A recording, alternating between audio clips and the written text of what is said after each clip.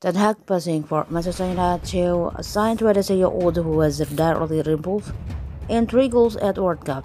Aaron Ten Hag is passing for Manchester United signed the Netherlands and Inter Milan right back Denzel Dumfries, said Florian Plettenberg.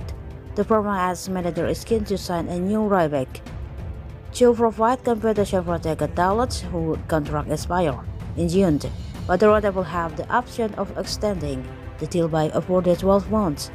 With Aaron Wan-Bissaka, who has played just 4 minutes for competitive football under Ten Hag, deemed surplus the recruitment by the 52 years old despite being signed from Crystal Palace for £50 million by Ole Gunnar Solskjaer.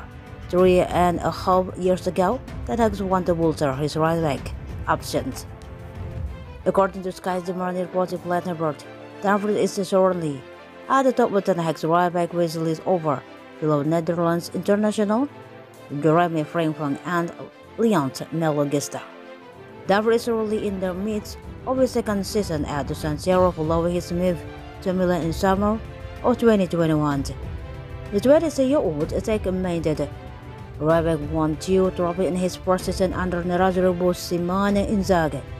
In 65 games for Inter, the 42-time Netherlands international has scored 7 goals and led on an assist.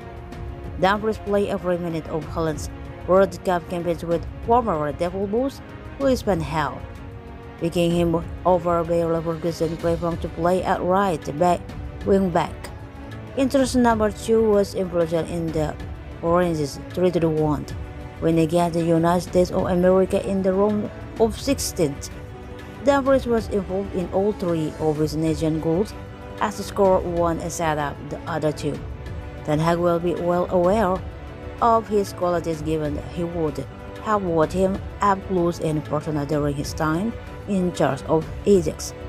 Dumfries' contract with Inter expires in 2025, but he wouldn't come to Old Trafford to be Del's understudy. He would want to accept the Portuguese international and with Ten Hag for choice right back.